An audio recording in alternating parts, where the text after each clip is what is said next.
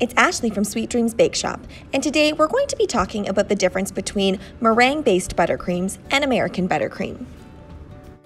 If you've ever wondered why people use one over the other, then this is the video for you, because I'm going to talk to you about when I like to use which type.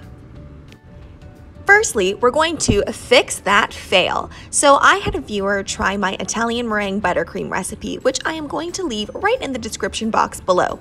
Now, looking at this, she had a lot of crystallization happening in her pan.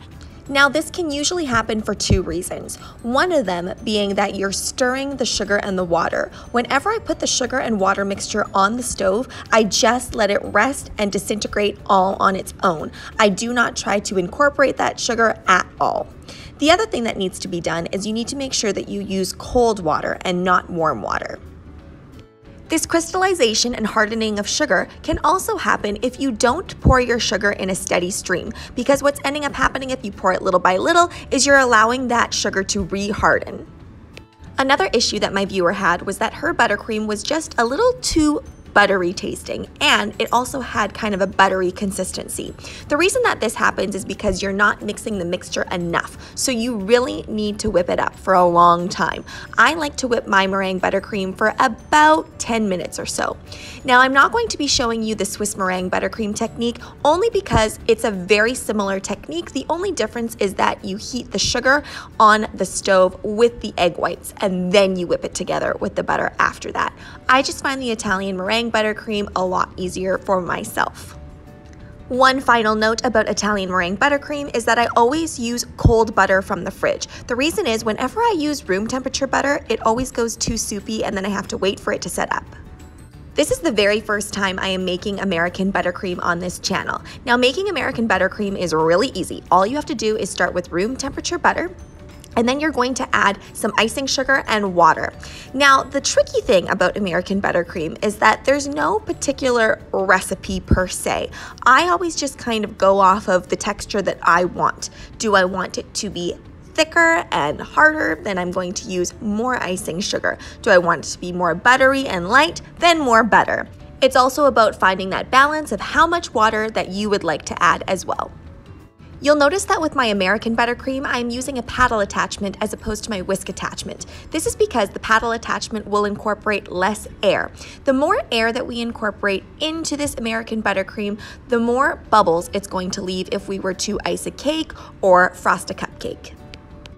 I will admit that I'm a little bit out of practice when it comes to making American buttercream, so my buttercream doesn't turn out as nicely whipped as I would like, but it's still pipeable and it still tastes good. A lot of people prefer American buttercream because there's less precision in the recipe itself. It's also a great eggless alternative. Overall, your preference for using American buttercream or meringue-based buttercream is pretty much based on taste, but we are going to look at how these buttercreams perform. I've mentioned this several times that crumb coating a cake with American buttercream is a lot easier. Now notice when I swipe it through this first time, it's a little bit grainy, but when I heat up that bench scraper, I'm able to swipe through and make it completely smooth with no bubbles. Let's take a look at how this pipes. I'm just attaching a little pedal tip. It's kind of a straight pedal tip, this one. And then I'm going to pipe a little design. In my opinion, this actually holds up really nicely, and piping it is quite satisfying because there's a little bit of pressure against you, but not too much. Now, because I didn't incorporate too much air by using that paddle attachment, this is actually turning out really nicely. The petals are staying nice and smooth and rounded instead of jagged. The American buttercream is also layering quite nicely.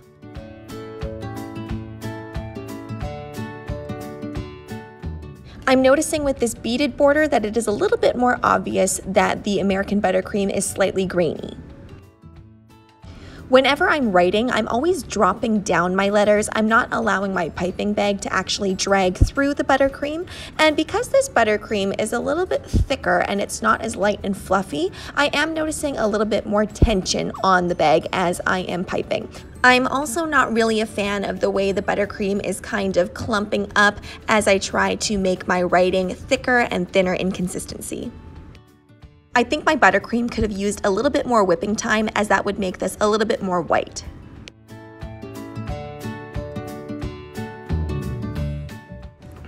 As I'm piping this, it's a little bit more satisfying than when I use the American buttercream. Both perform very, very similarly though.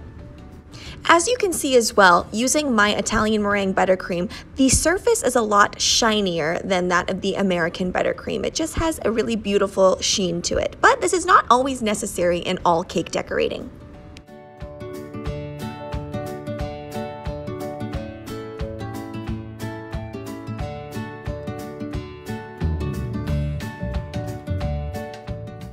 When I'm using this smaller tip, I can really feel the pros of the Italian meringue buttercream. Since it's so much smoother, it's a lot easier for me to do little details like that beaded border, and the writing is dropping down a lot faster. And see how that smooths together when I try to make that writing a little bit thicker. It just has a really nice smooth texture to it.